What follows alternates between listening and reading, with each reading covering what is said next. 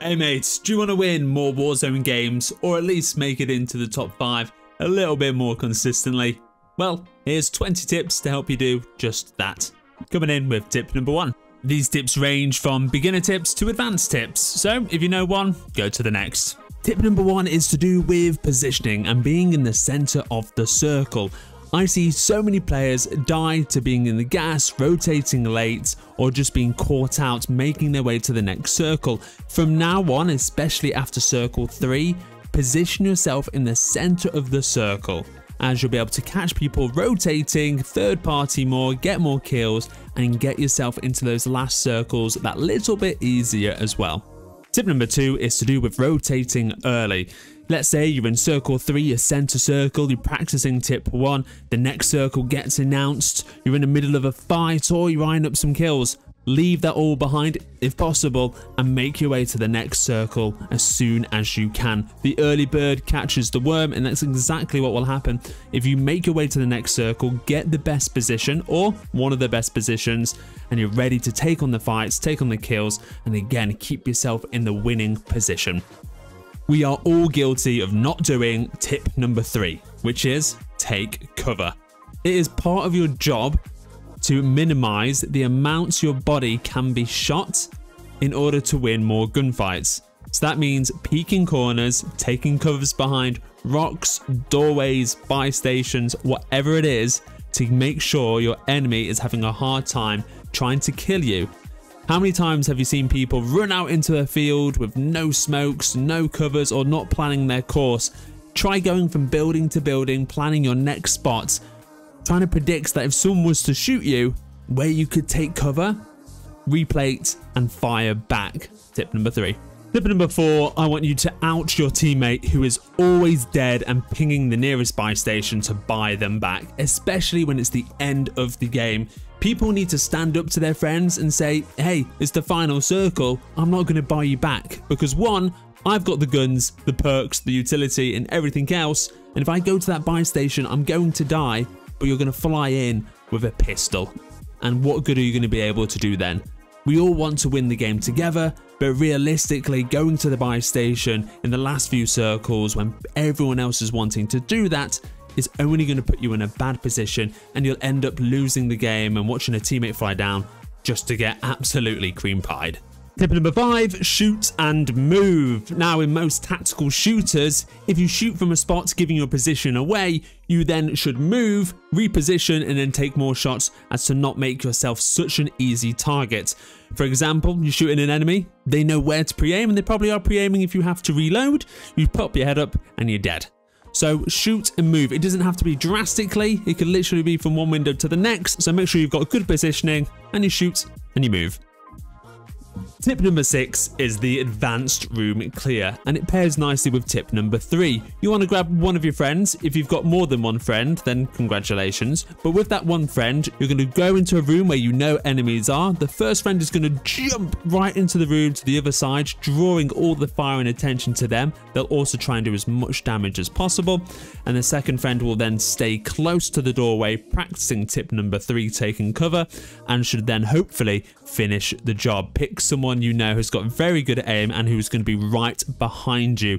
You do not want to be jumping in first with a 5-second delay so they can finish you and then aim at the doorway for your teammates. It is the advanced room clear, rather effective when you go in with stuns and flashes as well. Tip number 7, Mountaineer. Oh my god, this perk is insane. If you are an aggressive player, parachuting in, using redeploys, jumping off buildings, you need to use it. At first, you will feel a little uncomfortable dropping at some of the heights you can drop. I believe it's something like 30 meters, if not more, and a crazy height. If you use the redeploy balloon, you can just straight up land without pulling the chute. If you break your legs, please at me. But from the time of recording this, it has been incredible all season. Please use it if you've not given it a go. And if you do use it, then you know what I'm on about. Tip number 8 is moving with intel. You're trying to make your way to the next circle, next building, make yourself to the prime position to win, because as we've already discussed, it's all about position. The best way to do so is with a UAV, or even better, an advanced UAV, so you know where your enemies are, which directions they're facing, and the best way to flank them, breach the buildings, and win the game. And that leads me on to tip number 9. UAVs versus advanced UAVs. UAVs will last for 30 seconds and they'll show everyone except from ghosted players who are moving. If a ghosted player is sat still, they will appear on the radar. However, advanced UAVs will show all players. Players without ghost, that will show you their direction, and players with ghost, it will show them as a little red dot. So I'd personally always go for advanced when you can. There are 3 UAVs popped continuously all together, and from the last one popped, you will then have a minute of advanced UAV. Extremely useful when rotating and making those plays to get to the top positions. Tip number 10, buying your guns from the buy station. Sometimes you land on a quick load of money and you can just buy your own guns. Obviously it's better to save it for a loadout, but if you know enemies are near and you want to have confidence in your gunfights, then make sure your loadout 1 and loadout 2, your primary guns, are 2 separate ones depending on the scenarios you need. You could have loadout 1 as your AR and loadout 2, your primary one, as your SMG. So if you're in a bit of a close quarter part of the map, then you grab your SMG. And coming in with late game as well, if you're bought back and the loadouts are hot, you can always go to a buy station and just buy your guns, so then you have a bit more of a chance with the gunfights there as well. Tip number 11, contracts. They're scattered across the map. The best ones to do from the get-go are intels. You can land on the intel, and if you're playing with teammates, one person lands on them, the other teammates stay in the air and land where the intel repositions. From there, if you're quick enough, you'll have a bunker key to then get in there. You can get foresight, see where the last circle is, and then it's all about getting utility. Other great contacts to do are the most wanted and then bounties. Personally, I do not like doing the scavengers. They just send you all over for very little in return. But contracts are great for setting you up for the rest of the game and continuously getting more money. If you are in the center of the circle very early on, then you will probably have a peaceful time and plenty of time to do these, so make sure you do.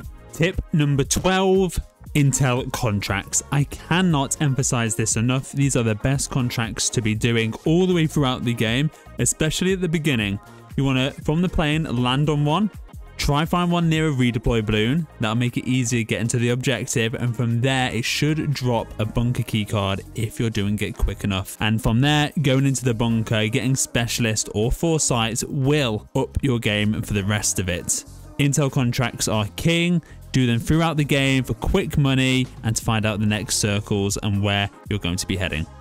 Tip number 13, late game utility. It's all good being in the last circle and having the best position, but if you don't have the utility to go alongside with it, you can make it a bit of a hard situation on yourself. By late game utility, I mean having a buy station, a PDS system, kill streaks, and potentially even some traps. Have all of this, and life should be pretty tough for your opponents as they try and push you for the win. Tip 14 is a personal favorite. It's baiting portable buy stations in the final circles. Now, let's say you're in the final circles, there's no buy stations available. You throw one down in a very bait position out in the open, and people just cannot help themselves. They are mosquitoes drawn to the light, and it is like shooting fish in a barrel. People just swarm to it. They may smoke it, so probably good idea to have some thermal sights with you, but you can get so many kills and wipe so many squads just because people can't control the urges to go and res their teammates or buy kill streaks, whatever it is. So please place a portable buy station in the open and just kill people. It's the easiest thing to do to rack up the kills on top of a very good and hard worked win. Tip 15, welcome to Call of Duty Smoke Zone. Yes, from the World Series to every game, with anyone that has a brain, they will use and abuse smokes because it's the only way to make rotations these days. You'll just see a whole line of 50 smokes being fucking made. It's like Thomas the Tank Engine's on the fucking map himself. Use thermals. Please use thermals. And obviously that can be counteracted with cold blood, but cold blood, I don't see it too much. Personally, I do use it myself. However, thermals are still very, very good, especially in the smoke zone era. They're useful. Give it a go. At least on one of your guns. Tip number 16. Don't just report hackers, block them as well. Hackers are the lowest of the lowest, the worst of the worst. Reporting them, good job, thumbs up. Hopefully they get banned. If not, block them so you don't run into them again.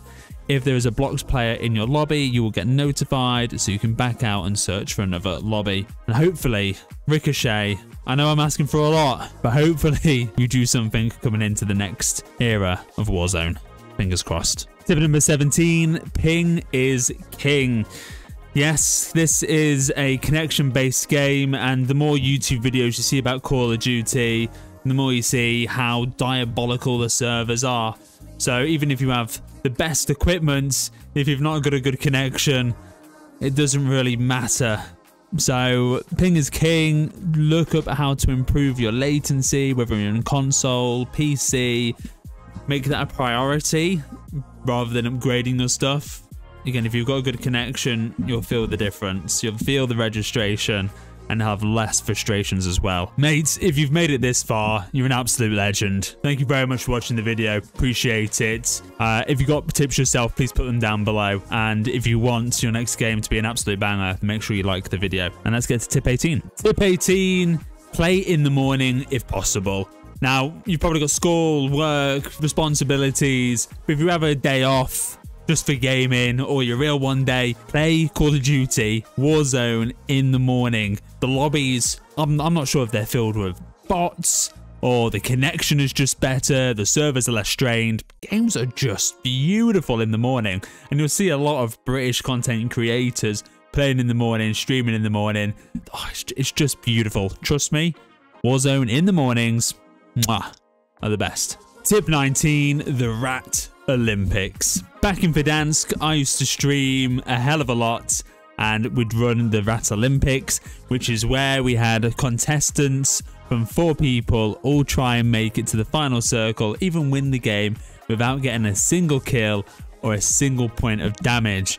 Now, I want you to do this just so you can prove to yourselves you can make it to the final circles without even shooting your gun. So when you play with a gun, you know exactly what to do, where to position yourself, and then you can kill people as well. Practice being in the best position where people aren't going to find you or you're going to surprise them and end up on top. The Rat Olympics, I should make a video on that. Let me know if you want me to do a Rat Olympics. Why not? It's something different. It was really funny when we used to do it. Finally, tip number 20. It's been a journey. Be more mindful. You're watching this video for tips to win more games. So pick a few of these tips, put them into practice. They're all situational. You know, I've mentioned a few things about end game, late game, early game. You know, take a few of these tips, put them into practice, try new things, watch different videos, see what works for some and doesn't for others. But yeah, it's tough. You know, 120 people and one person comes out on top. Don't be too hard on yourself, and share the tips or your own tips down below.